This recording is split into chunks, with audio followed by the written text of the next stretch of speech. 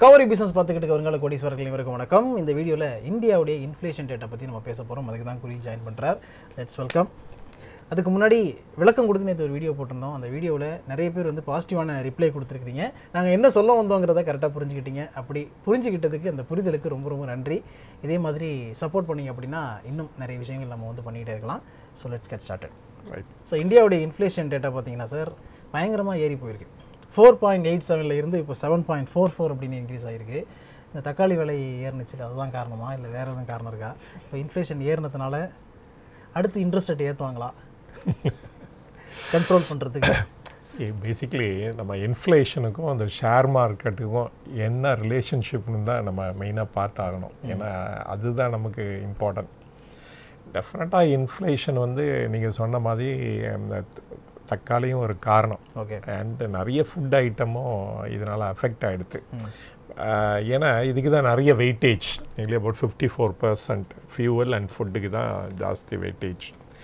And இந்த CBI inflation சொல்கிறோமே, அது ரிட்டைல் இன்ஃப்ளேஷனில் பார்த்தீங்கன்னா not only the tomato, even the serials also, த வீட்டு ரைஸு எல்லா ஐட்டம் அண்ட் மில்க் அது கூட விலை ஏறி போயிடுச்சனால இது அஃபெக்ட் ஆகிடுது. அண்டு இது ஒரு எதிர்பார்த்தது தான் சொல்லணும். ஏன் அப்படின்னா டிலேடு மான்சூன், அதுதான் மெயின் காரணம். அண்ட் ஆல்சோ ப்ராப்பராக டிஸ்ட்ரிபியூட் ஆகலை மழையும். சில இடத்துல வந்து நல்லா இருந்திருக்கு, சில இடத்துல டெஃபிசிட் இருக்குது. எஸ்பெஷலி தமிழ்நாடு, ஈவன் ஆந்திரா, கர்நாடகா இங்கெல்லாம் பார்த்திங்கன்னா அடிக்குவேட்டாக இல்லை டெஃபினட்டாக. அண்டு இதனால் வந்து இந்த மாதிரி ஷார்ட் க்ராப் இருக்குது பாருங்கள். எஸ்பெஷலி இதெல்லாம் கிங் ஆஃப் த வெஜிடபிள்ஸ்ன்னு சொல்லுவாங்க. தக்காளி, வெங்காயம் இல்லாமல் இது இல்லாமல் சமையலை பண்ண முடியாது.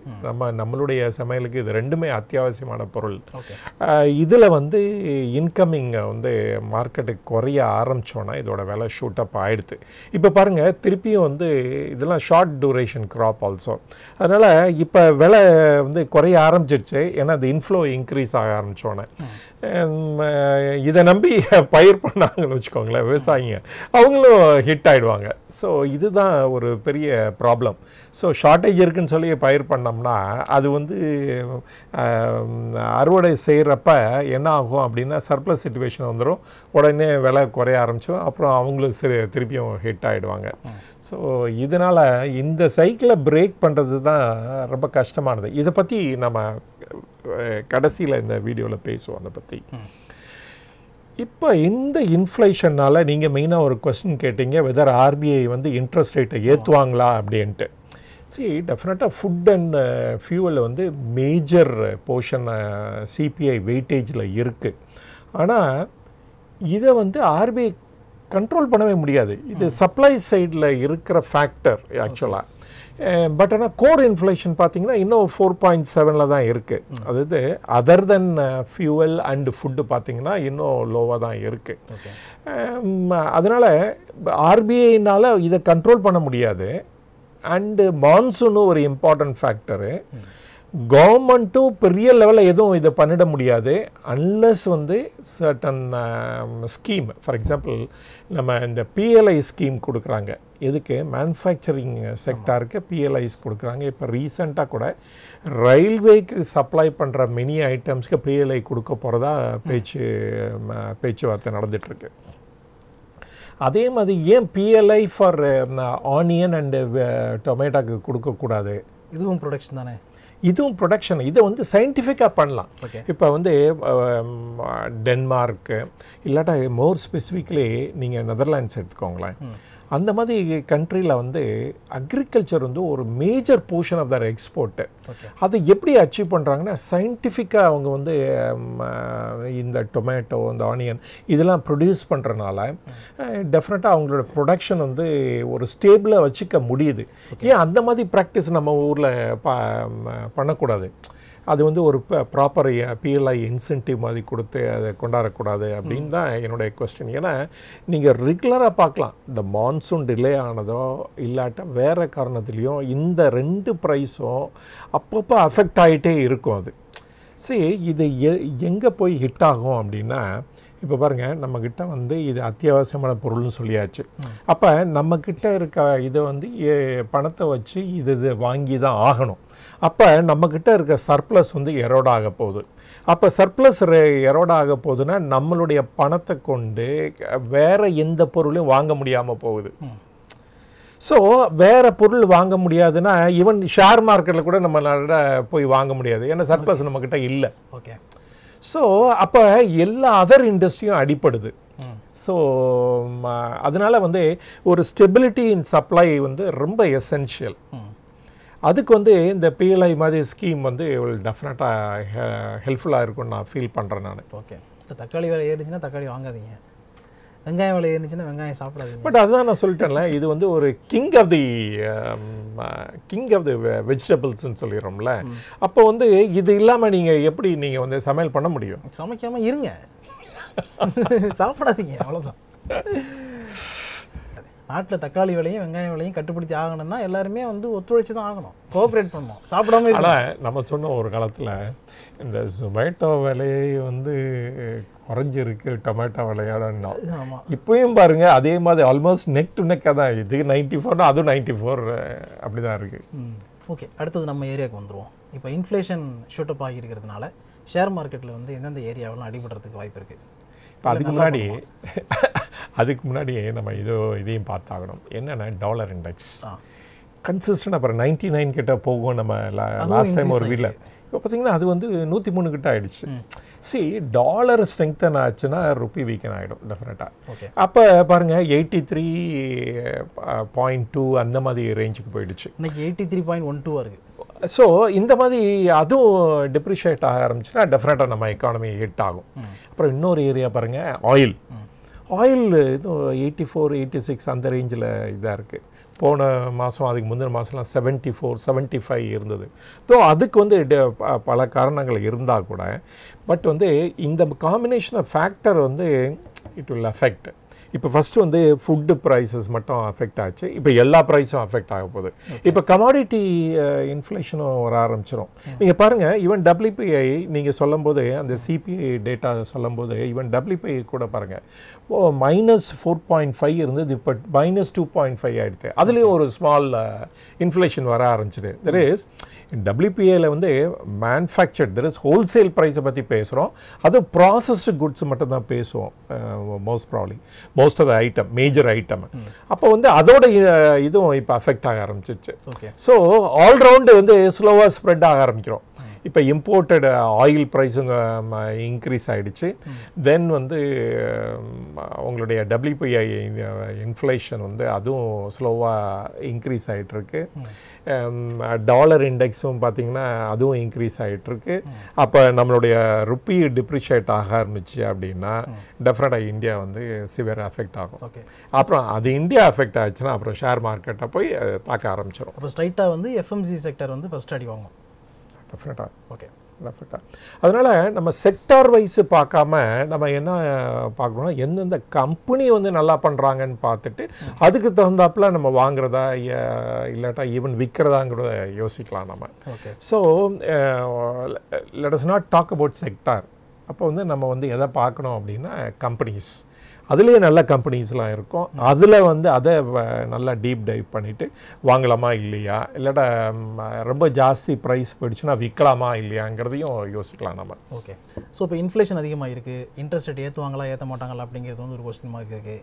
இந்த டைமில் ஃபினான்ஸ் செக்டார் இது ஒரு முக்கியமான விஷயமா இருக்குல்ல, ஃபினான்ஸ் செக்டாருடைய பெர்ஃபார்மன்ஸ் எப்படி இருக்குது சார்? டெஃபினட்டாக அதுவும் ஹிட் ஆகும். எப்படி அப்படின்னா ஃபஸ்ட்டு பாருங்கள், incremental CRR there is 10% impose பண்ணாங்க. எக்ஸஸ் மணி இருந்துச்சுன்னா அதை எடுக்கிறதுக்காக RBI வந்து அனௌன்ஸ் பண்ணிட்டாங்க.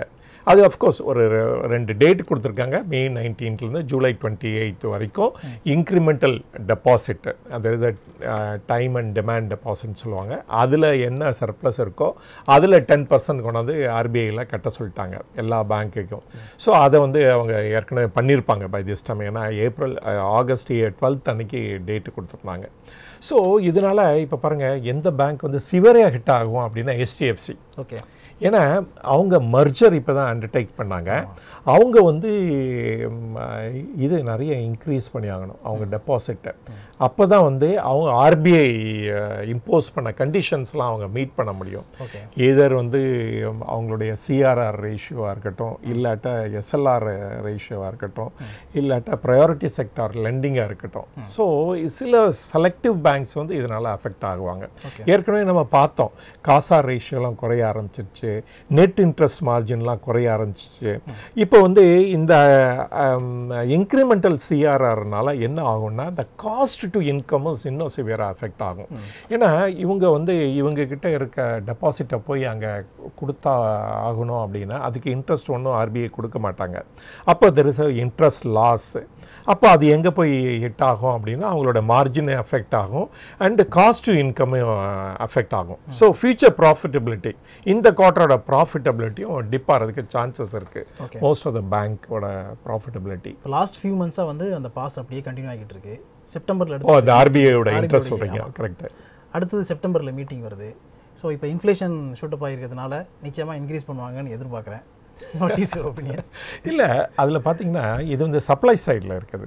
ஆர்பிஐ என்ன பண்ண முடியும்? சப்ளை சைடு ஈவன் கவர்மெண்ட் கூட ஒன்றும் பண்ண முடியாது அன்லெஸ் தே பிளானட். நான் சொன்ன மாதிரி பிஎல்ஐ ஸ்கீம் அது மாதிரி கொடுத்து அது ஃபோக்கஸ் பண்ணி இன்னும் சயின்டிஃபிக்காக அண்ட் டெக்னாலஜிக்கல் ஓரியன்டாக நம்ம இப்போ இந்த கிராப்ஸ்லாம் ப்ரொடியூஸ் பண்ணோம்னா மேபி த சான்சஸ் இருக்குது. நம்ம வந்து அதோட சப்ளையை ஸ்டெடியாக வச்சுக்கிறதுக்கு சான்சஸ் இருக்குது.